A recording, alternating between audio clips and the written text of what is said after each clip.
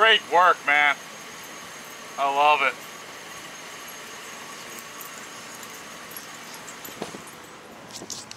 That's Dog Republic kicking ass. They do pack walks. If you guys ever need a pack walk for your dog, some extra activity, definitely check them out. They're incredible. They walk like 5, 10, sometimes 15 dogs at once.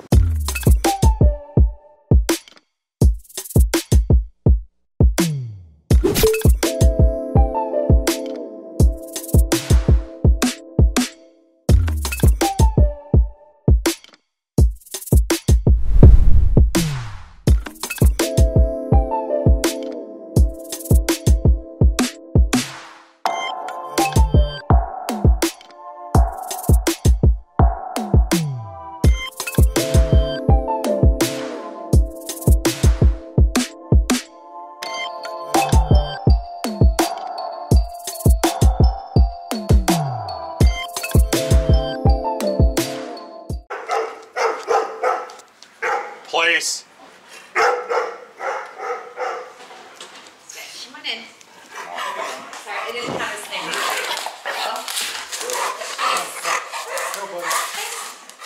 Place. It's like what I see Dad and Dylan. That's a lot, I know. Stay. Place. Sorry. Place. Look how he looks around it. Bobs his head. Place. Good. Place. No, Mom, but oh, I need to such get a off. good boy.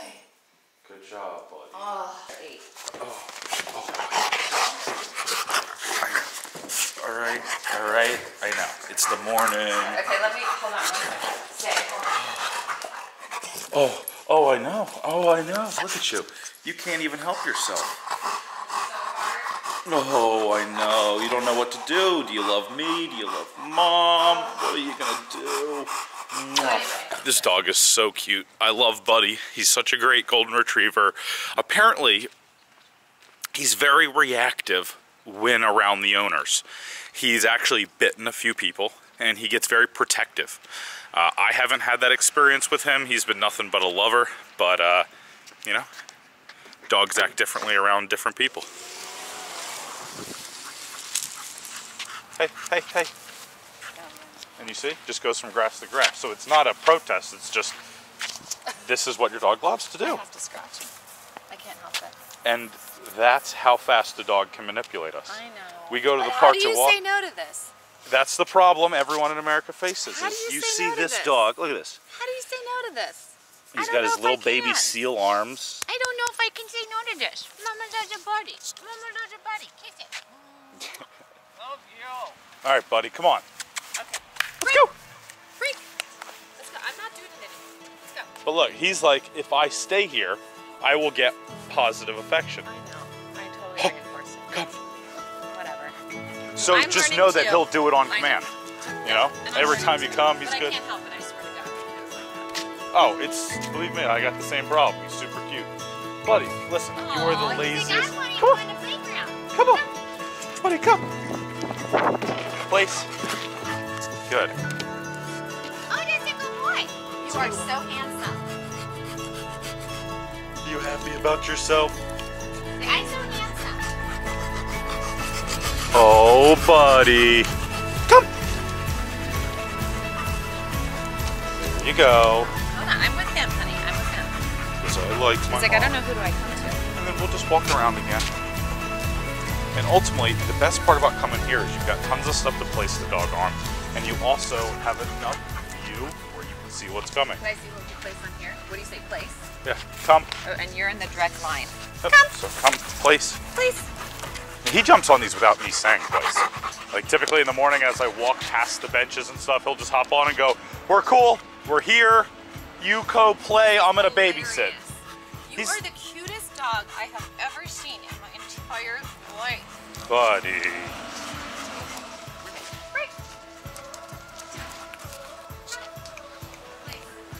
Button, button, button. Good. Press it again. Look at these ants. Wow. Okay, break. Get out of here. It's craziness. Yeah, it's Irvine. It's built on an ant. Is it? Yeah. So there are certain dogs that he does not like. I know that he doesn't like. That's the first one is my neighbor, which you probably saw. The second one is that one, and the third one's a German Shepherd. Okay. So when I see those dogs, all of them too. Oh, I want to it's make sure ridiculous. they're not everybody. Well, he's smart enough to jump on place. But I'm telling you, we were rolling around that one morning. It was scary. They'll only be in between his toes, and he'll start moving around funny every 5 minutes. Because what do you think your dog gets the most affection for? Being good or for doing this? Well, I think that's being good. You think this is being good, and it is a level of good, but all he's doing is rolling on his back and going, come love me. Oh, if I do this, you'll come over to me. No, it's just this black, it's like a booger almost. He's alright. But he knows that if I do this move, which is the same move as doing a down, a sit, a come, he's got his own command. And if he does this, guarantee you're gonna come over. It's almost like a crocodile that lays still and pretends to be dead, and then somebody comes over and it pounces. This dog is literally just waiting, and he goes, if I do this, hold on, 10, 9, 8, 7, 6, somebody's gonna give me love, I do it. So he's trained right now to do this move. He goes, this is the love move. If I do this, I am guaranteed some love. So that's his go-to. This way the dog's under control, you've got distractions coming past, and the dog's just off duty in a state of observation. Tell the dog to come.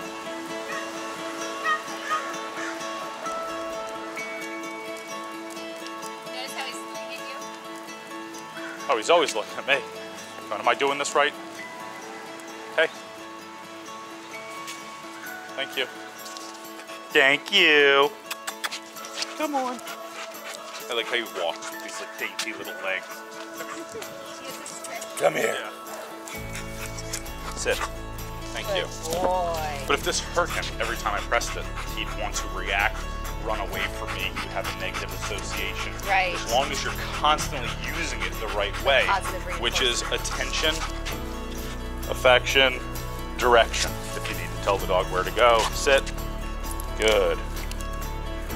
But it's all about just giving the dog the clarity it needs. That way it knows, okay, I got what you want. What happens is when they get like overwhelmed and they're not sure what you want, and then you start demanding them to do stuff, because if this is attention, attention, attention, it's pretty much like me telling you to focus, to do work. I need you to do something. If I'm telling you, I need you to do this, right, and you're going, I still don't know what you want from me, you're gonna have that moment of shutdown where you're like, I don't know what you want, I quit. Right. And that's when we see a protest from a dog, is when it's going, you didn't show me clearly what I'm supposed to be doing, so I'm gonna offer up other behaviors. I'm gonna spin, I'm gonna lay down, I'm gonna roll on my back, I'm gonna do all these things, but if we show the dog with clarity what we want, I want you to now walk to the house and keep the dog here. Because we set the dog up for success, and it understands what we want from it right now, I don't even have to repeat the command. The dog's still in that command, because we set the dog up for success. Now the dog's just over there being really cute. Tell the dog to come. Come. Good job! Yay! Way to go! That's my buddy! And this dog is just a really sweetheart. So it's understanding that the dog is only being protective of you because it doesn't feel that you will protect it. Right. Any questions from today? Are you happy with yourself, buddy? He's like, oh, I am. Okay, I need to take a boy. I need to go walking with my mom. I'll see you Thursday. Thanks so Have a good much. one. Have a great day. Yep. Take care. Bye-bye. All right, everybody. Today's Friday with Redland and Lucy. This week we've gone to the beach a few times. We've done a few walking lessons. We've dealt with some inside control, setting up a new routine. We're gonna go do a check right now to see if they're gonna bark when I ring the doorbell. And then we're gonna head to the park. Let's see what happens. Do you guys think Redland's going to bark? You think Lucy's gonna bark? What do you guys think?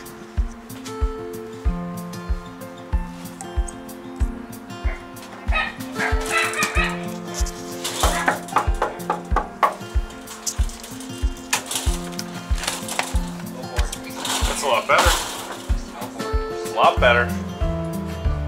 Hurt a little bit and then stopped. Hey there, Lucy. But we don't do it until time when we're here. Oh my We go out and do. Good job. All right, let's go to the park. Sounds good. I'll see you guys out there. So they didn't do too bad. Barked for a second. They were able to utilize the leash and the e-collar to get the dog's attention and focus away from me, the distraction, back onto the owner, creating a less reactive dog, allowing them to just observe the experience. So the one thing that I'm gonna say, and everybody does this, everybody calls the button a zapper. We don't use shock collars. We don't use anything in a painful way. And a zapper ultimately is, you know, kind of under the context of something that would cause pain to a dog. And at the end of the day, we want to get the dog's attention and focus before the dog reacts. So we're never punishing the dog for reacting. We're always getting the dog's attention before the reaction. But because humans have been preconditioned to understand anything electronic around a dog's neck as a shock collar, everybody always says buzzer or zapper. It's exhausting. So bring him over to the grass. Didn't react to the people at all.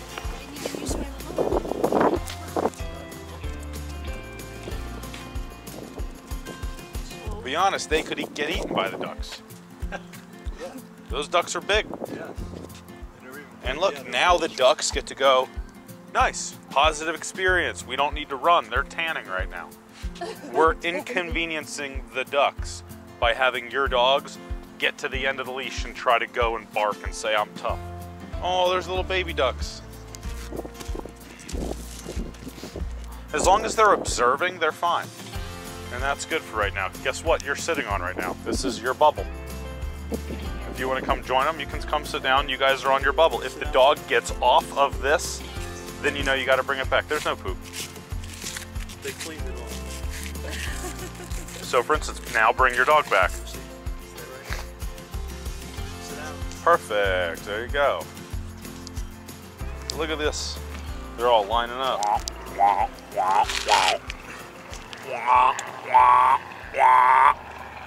Look, they're coming over. Look, they're all coming over. Most of the time they come because they think you got food, but you got the right one. They used to call me Ace Ventura. Hello. Hey. Hey, you hissing?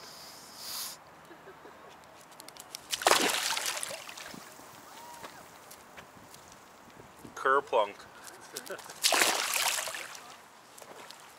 Wah, wah, wah.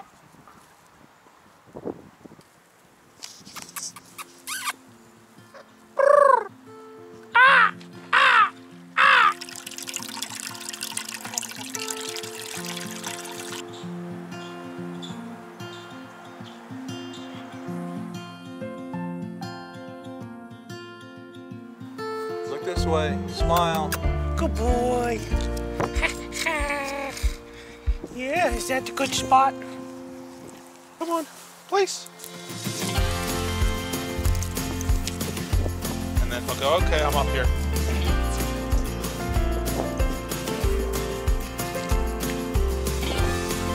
It's like, oh yeah, I like stretching.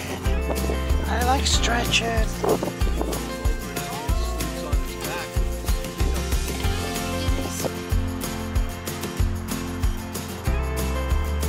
At this point, as far as I'm concerned, they both have pooped and peed. There's no reason they should be pulling you or sniffing the grass. Oh. You got a biker coming if you guys want to go to the right.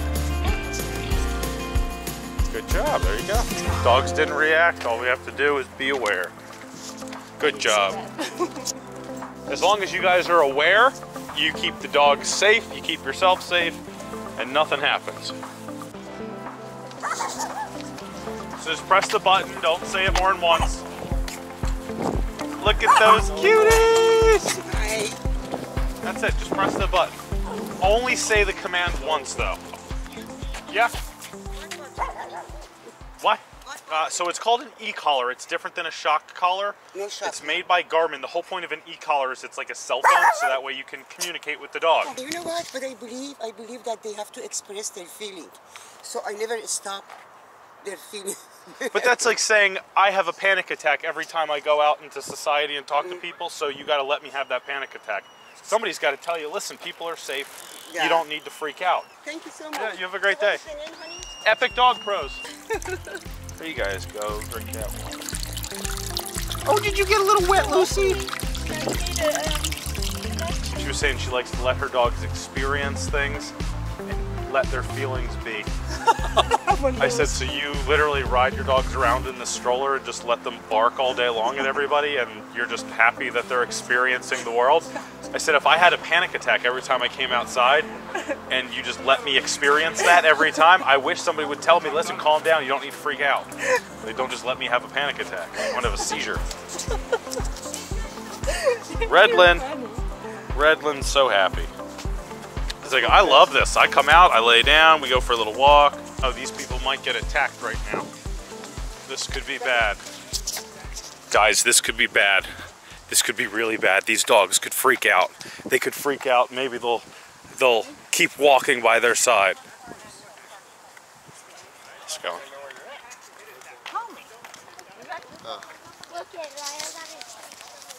So Redland walked past, no problem. Your dog walked past, no problem. No big deal. They don't care about people.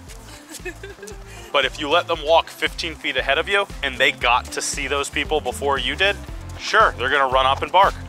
When they're walking with you by your side, they're not gonna bark. Great job.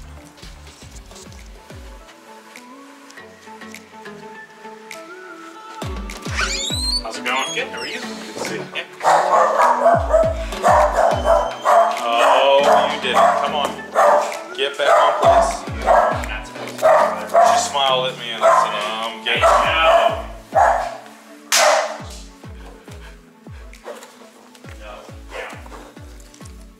Good job, Goldie.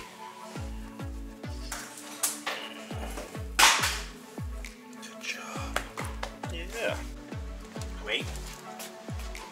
Good. Girl. Let's go.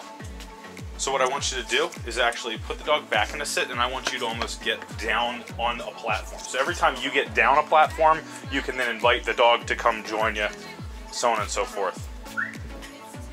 Wait. Wait.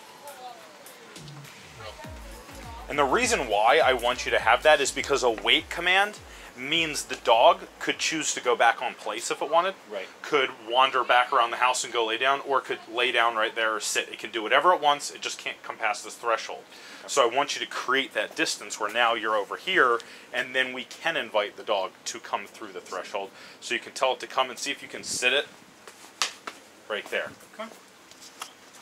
Sit. Good. Girl. And then now you're gonna walk back, go down a step or two. See how the dog wants to follow, so you can put it back. And what I want you to do is, if you see that the dog's starting to come, so that way we don't have to reset the picture, just put the dog in a sit and stick his butt to the ground. So slowly back up a little bit, less tension on the leash. She was getting tangled. Yeah. Then now tell her to come and sit. Button, button, button. Good. Go down to the bottom steps. Right, good. And that's why you just want to reinforce the sit. Now tell the dog to come. Good. So what I want you to do is you're going to come back up, we're going to do it again.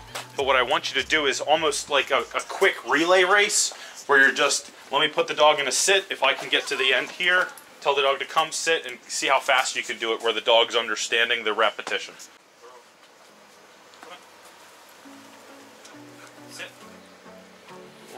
Precious. Sit. Good job. Good. And now we have 1, 2, 3, 4 places where the dog knows it should stop moving and almost get approval from you to continue moving forward, which will help the dog understand not to just run off the property. So we're gonna do this like 2 more times. Same thing. And what I want you to do this time is I want you to put the dog in a sit and see how far you can get down. Okay. If you can get all the way down here, then I want you to sit her, tell her to come, sit her, and start doing it remotely. So do it all from here instead of letting me do the break point? Yep, and you almost don't even need the leash. You could drop the leash.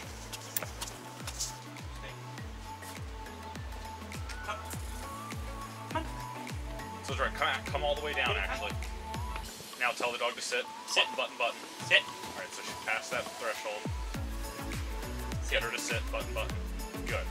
So what I want you to do this time is when you tell the dog to sit through the house on that mat in there, you're gonna come all the way down here, invite the dog outside and have it stay on that patio. Then you're going to tell it to come and then sit it here.